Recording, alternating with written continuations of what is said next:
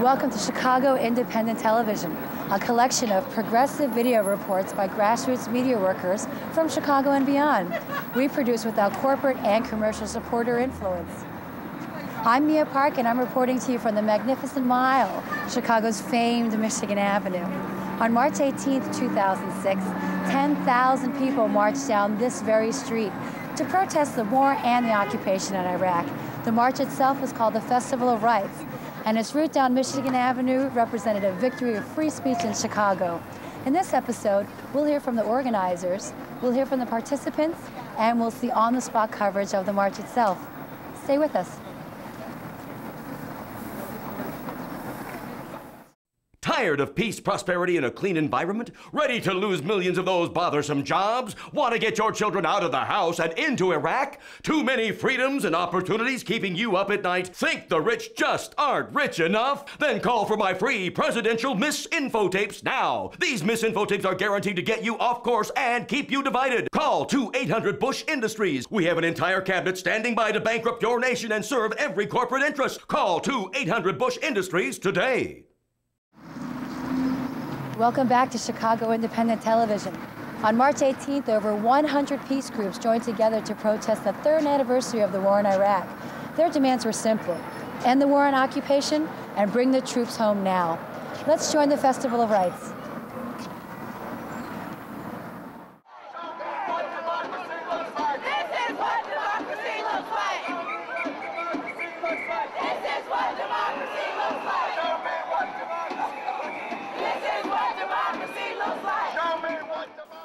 On March 18th, the people of Chicago participated in a day-long anti-war protest against the war in Iraq, and we called it the Festival of Rights. It represented the coming together of over 110 endorsing groups, and it was the largest coalition of anti-war groups since the Vietnam War.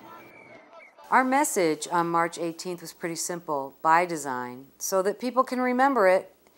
It was, and still is, end the war and occupation, troops home now. And that's really what we need to say and what needs to happen. This war has been going on for too long. It never should have started. It was an illegal, immoral war based on lies. Our government lied to us. There was never an imminent threat. There was no reason to do this.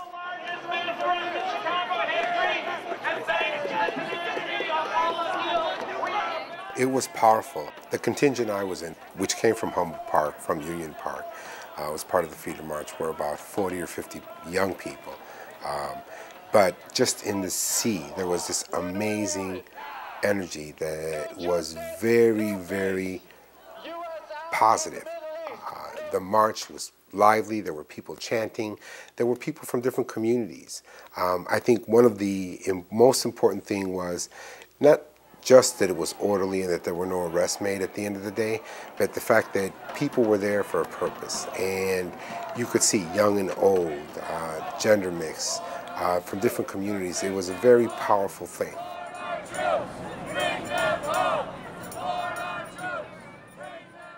The day started at Union Park. It was cool, it was sunlit, it wasn't that cold, but it started in such a good way, because at 3 o'clock you had all the feeder marches converging and the rally started. And Linda Beckstrom, Cliff Kelly, and Michelle Morales were the co-MCs. They started off with Juan Torres, the father of one of the soldiers. His son died in Afghanistan, and he became part of Military Families Against the War. But it was such a good feeling to see everybody cooperating, not just from different communities, but different left groups. Those were the positive things, that the way we should have started the rally, and we did. When the rally at Union Park ended, we encouraged people to make their way to the staging area at Michigan Avenue, and we had buses provided for people that needed them, and we also encouraged people to take the L and other public transportation and make their way over. Then we started gathering in the school, the elementary school parking lot, Ogden School, at State and Walton. Once there was a short rally where we had Standish Willis from the Black Lawyers, Alderman Rick Munoz, as well as Andy Thayer, who served as MC for the stage there.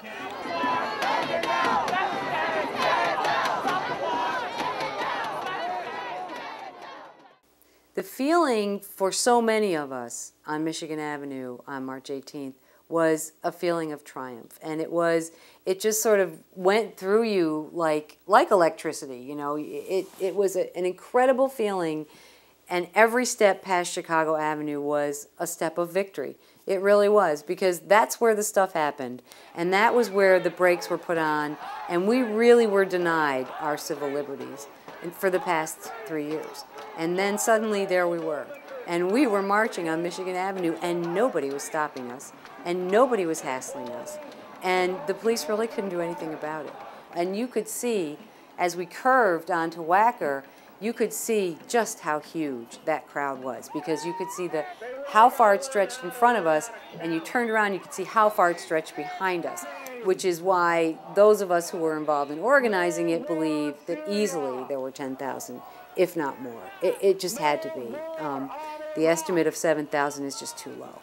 And it was just really exciting. I mean, people were just having a great time, and the police were there, but they really sort of faded into the background after a while. We even had floats. Can you imagine an anti-war march with floats? This is what democracy looks like. This is what democracy looks like. Tell me what democracy looks like. This is what democracy. Okay, this float was designed by organizers from the World Can't Wait, Drive Out the Bush regime.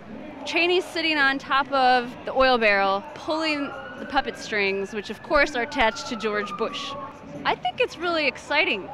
You know, it's all kind of, everybody gets herded between the rows of the cops and the horses that are sort of keeping us in. This is great. It's a really fun way to show our resistance. I mean, this is a very serious issue. All the stuff that Bush stands for upsets us greatly. But, you know, we can have a little fun too. I mean, I'm also one of the main coordinators of the arts movement within the World Can't Wait, so I fully believe that the arts are a way to motivate people and get people to understand serious issues, but, you know, in a way that kind of gets to you as a human. People are going to laugh. They'll enjoy seeing Bush and Cheney. Tell me what democracy looks like. This is what democracy looks like. Tell me what democracy looks like. I thought that it was key that we were able to unite the two, both Union Park and Michigan, because number one, they each achieved different things. And Michigan Avenue was important because it was sort of the culmination, the coming home of, after 4 years of struggle, the right to march down probably the most widely viewed street on a Saturday night in Chicago. It's the Gold Coast, and it's very expensive real estate. And people pay attention to what happens on that street just for that reason. You had people from Bloomingdale's coming out, from Starbucks coming out, and they were pro-peace, and that was so important. It's important to the press, you know, I mean, which is part of the reason we've been denied access to that street, is because the whole world is watching what happens on Michigan Avenue. And, you know, that's why we want to be there. We want the world to see what we're doing and to see what we're saying. What do we want now? What do we want? Well, I think that it's important not to speak in generalities when we talk about why we're against the war. For my community, it's important because the number of Latinos and Puerto Ricans who have died, the number of young Latinos and Puerto Ricans who are recruited into JROTC across the city, 98% of them are Black and Latino of JROTC cadets. But the fully human face of the cost of the war can't be measured in dollars and cents. It has to be measured in the impact in the development of this country's economy, the destruction of the economy of Iraq, and the people. And I believe that this coalition, the March 18th coalition, made a significant stride in saying not only to the rest of the United States, but the rest of the world, that there are people here who oppose this war. Show me what democracy looks like. This is what democracy looks like. Show me what democracy looks like. This is what democracy looks like. Show me what democracy. Hi, I'm Kathy Kelly with Voices in the Wilderness, based here in Chicago, and you're watching Chicago Independent Television.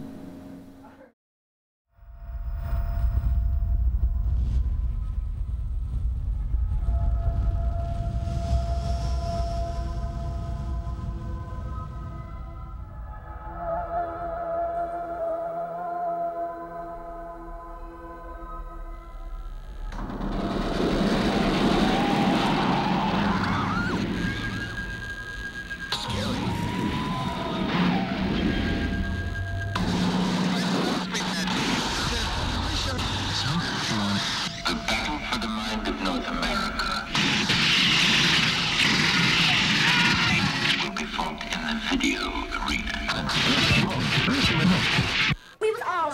Burger, fries. Oh, we understand. Value gun. There's never been a better time to buy. Nope, no tea. Come on, I'm more equal than you.